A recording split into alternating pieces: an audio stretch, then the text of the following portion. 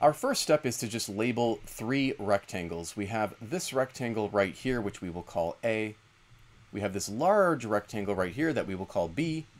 And then we have that little rectangle or square down here, which we will call C. Now, it turns out that finding the area of these 3 rectangles will be very useful to us. So let's go ahead and calculate the area of rectangle A. That's just going to be 4L times 1L, which of course is 4L squared. The area of rectangle B, well, the total length is 7L, and then the width is 2L. So 7L times 2L, 14L squared. And then the area of C is 2L times 2L, which of course is 4L squared. If we add these areas together, we get a total area of 22L squared. Now, why did we do that? Well, because we are told that the plate is uniform. So that means that the mass of each rectangular piece of the plate is proportional to its area. So the greater the area of a particular rectangle, the greater its mass. And we can use that idea to come up with expressions for the mass of each rectangle. For example, the mass of rectangle A would equal 4L squared, which is its area, divided by the total area, which is 22L squared. Technically, the mass isn't equal to that, it's proportional to that, but for the purposes of finding the center of mass coordinates, that will not matter. So we end up with 4 over 22 as a representation of the mass of rectangle A. Let's do the same thing for the other 2 rectangles. Very good. And notice that the total mass, which we will need later, we will symbolize with capital M, would just be the sum of those 3 fractions, but of course that's just going to equal 1. You can verify that for yourself.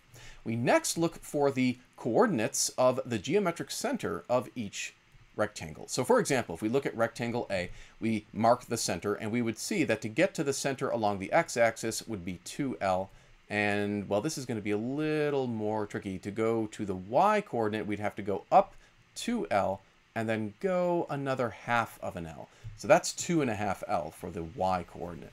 So to summarize, the coordinates for that point are going to be 2L, comma 2.5L.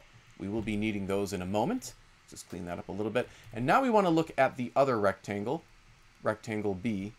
This one's a little tricky too. You're going to have to go over negative 1L to get to the x. We'll mark that down. The y is tricky, isn't it? Because this total distance is 7L.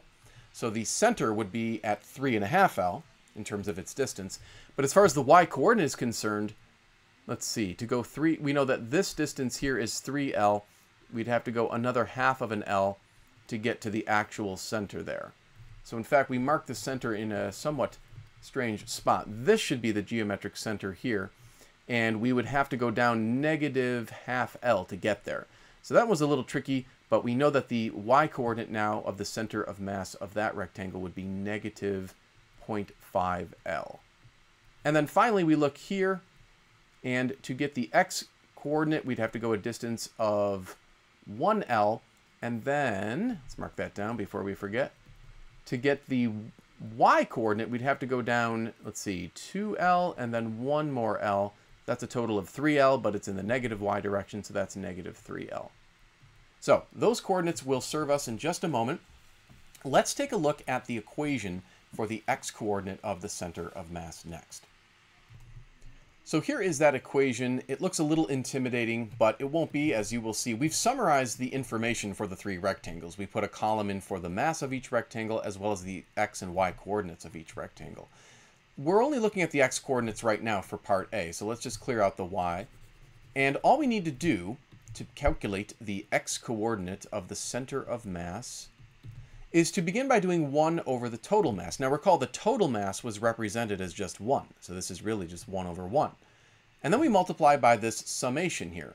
Very simple, you're just multiplying the mass by the x-coordinate for each rectangle. So you would have 4 over 22 multiplied by positive 2L plus, and then 14 over 22 multiplied by negative 1L, and so on. So then we would have plus 4 over 22 multiplied by positive 1L. Now we just need to simplify this. 1 divided by 1, of course, is 1. So now we just have, multiplying the fractions, 8L over 22 minus 14L over 22 plus 4L over 22. Let's add the numerators together. And we get negative 2L over 22. The question noted that L was equal to 5 centimeters, so we can put that in. Punch that into your calculator, and you will get an approximate x-coordinate of the center of mass of negative 0.45 centimeters. This is the correct answer to part A. For part B, we'll do something very similar, but with the y-coordinates.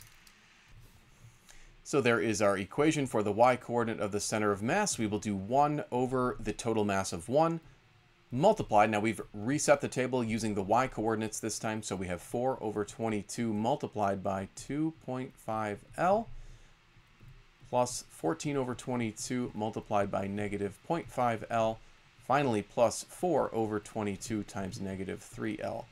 Let's simplify inside those brackets. We're going to have 4 times 2.5, which is 10L over 22, minus, let's see, 14 times a negative half, so minus 7L over 22. And then we have a minus 12L over 22. Let's combine the numerators. This gives us negative 9L over 22. And finally, we will plug in the value given for L, which was 5 centimeters.